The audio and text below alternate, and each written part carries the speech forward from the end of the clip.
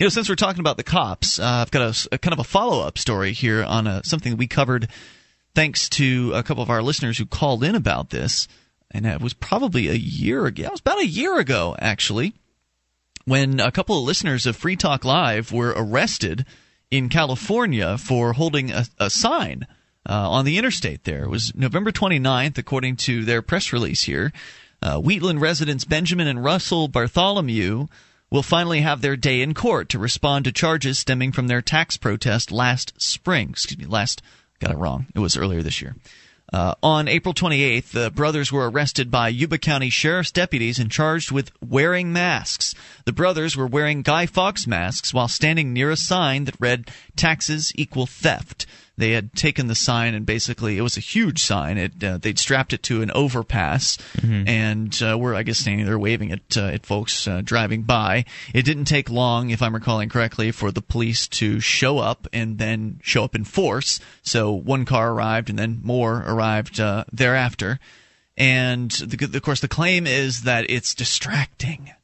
We can't be having this signage up over the highway here. Sure, those billboards are fine, but your taxes equals theft sign, that's distracting. Right. And you have masks on and it's not Halloween, and in California, we don't allow that sort of thing. Right. I think the wording they used was concealing. They were trying to conceal their identities. Even though in the video footage that these folks have, and I'll see if I can pull up what I think it's Good Men Do Something, I believe is their YouTube channel or their Facebook. You can link to their video there. But Benjamin and Russell Bartholomew are their names if you want to find it. But they caught all this on video, and the police were accusing them of concealing their identities. So they lifted their masks and said, "We're not concealing anything. We're just wearing these masks for the theatrical effect." Yeah, here we are, Yeah, so we're not concealing anything. But that didn't stop them from, being arrested and charged with a bunch of nonsense. It never does. Here's the latest on the case here. This is from their press release to publicize their case. The masks popularized in the movie V for Vendetta are internationally recognized symbols of protest. The district attorney dropped the mask-wearing charge, but the brothers are still being charged with violating Penal Code Section 602F. That is, illegally posting a sign, and Penal Code Section 148A1, obstructing a police officer while attempting to discharge his or her official duties. Which sounds awfully familiar to me because I've been charged with obstructing government administration here in New Hampshire, which was a misdemeanor, and I faced up to a year in jail for doing that. Yeah. And in this case, the brothers are each facing a possible $2,000 fine and up to 2 years in jail. Wow, that's amazing. Wow. The website where you can see the video, the YouTube channel is Good Men Do Something, like you said. All run together as one word, youtube.com/goodmendosomething. Right, exactly, and it's like a 11-minute video, but it's really good. It has 5,000 views, so I'm glad they're getting publicity, and I'm glad they have this press release out. Yeah, it's a smart move. I mean, if you want people to show up at your trial, you have to be the one who promotes it. Yep. You've got to be the one to send out information. If you want the press to show up, you've got to ask them to come. If you want activists to show up, you've got to spread the word. And so good on them. There's more here, though, from them. The brothers... One of them said, Benjamin said, "We're being punished for exercising our First Amendment rights to protest government tax policy." They're co-founders of Good Men Do Something and, they mentioned in their press release, members of the Free State Project. The police said it was illegal for us to wear masks and asked to see our faces, and we complied. We weren't arrested until one of the officers argued that taxes are not theft. They didn't really care about the masks. They dropped that charge, but they didn't like our message. Yeah, what if the banner said, I love cops or something? Great question. That would be an interesting thing just to find out. See how long you could stand on the side of the road with an "I love cops" sign, and the exact same circumstances. Call the cops on yourself. There are some people out there with a sign. It's very disturbing. It could be dangerous. Good point. And they have masks. Yeah, because if no one files a complaint in some places, then the cops won't do anything. But I don't believe that there was a complaint filed in this case. It was too fast. They were swooped down upon too quickly by the police for there to have been anyone who have complained. The cops saw it, and they responded on their own volition. Sure. The DA offered a plea bargain, of course, but the brothers refused the offer. Russell said the DA also offered to drop the whole case if we would just plead guilty to littering, like admitting that we dropped a paperclip or something. But we didn't litter. They wanted us to plead guilty to something we didn't do. And that just doesn't seem right. Wow.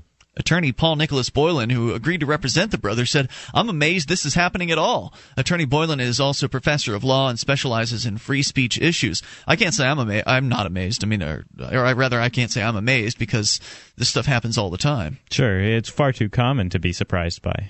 He says it simply makes no sense. If an American citizen can be punished with a fine and face jail time for expressing their displeasure with official tax policy, then freedom of speech is meaningless and every member of the Tea Party should be in jail. If the district attorney plans on arguing that the California Penal Code prevents this kind of protest, then I'm reasonably confident that any jury standing judgment over my client's actions will agree that any provision of the Penal Code that limits the right to protest tax policy is unconstitutional. The brothers' trial is scheduled to begin on November 29th, so about 2 weeks from now at 8:30 in the morning at Yuba County Superior Court. So anybody that lives out in the Yuba County area that loves liberty, you probably should go out and support these guys. Yeah, it'd be great. I've talked to them. I know they call into the show every once in a while, and Articulate Guy is really active, and I'm looking forward to them moving to New Hampshire. Me too. Hopefully they won't be delayed by a 2-year stint in jail as a result of this. Yeah, need more people like that here. Of course, the California jails and prisons are chock full of peaceful people. They've been building prisons at a clip that's fairly, swift. However, they still can't hold people there. They've had to turn people loose, and if I'm recalling correctly, they were turning violent offenders loose as opposed to turning the pot smokers loose. Isn't it amazing that about 1% of the U.S. population is in a cage, which is the highest in the world, and yet they're still building more prisons, including here in New Hampshire. They're building one in Berlin. Well, it's big money. Prison. I mean, it's big money for that bureaucracy. The more prisons they have, the bigger their budget becomes. Yep. And the more, the government administrators want to have more bureaucrats underneath them so they can have more, renown or power and influence.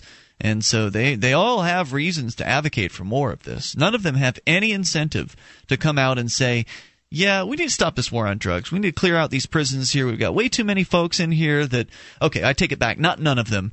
There's one guy, Rick Van Wickler, the Cheshire County Jail superintendent, who actually is a member of law enforcement against prohibition and actually does go out and speak out against basically part of what his job is. Yeah. In fact, you actually went to, I believe he was speaking here locally at the local college. You went to that, right? Yeah, exactly. There was a nice big crowd for him. I would say about 100 people in attendance. Mostly college kids? Yeah.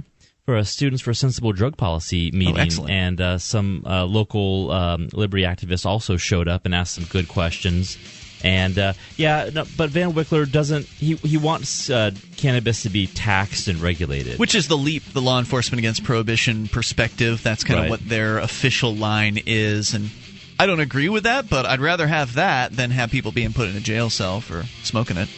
855-450-FREE. That's the toll-free number. We'll let you know more as we hear it about what's happening with the Bartholomew brothers case out in California. More coming up. This is Free Talk Live.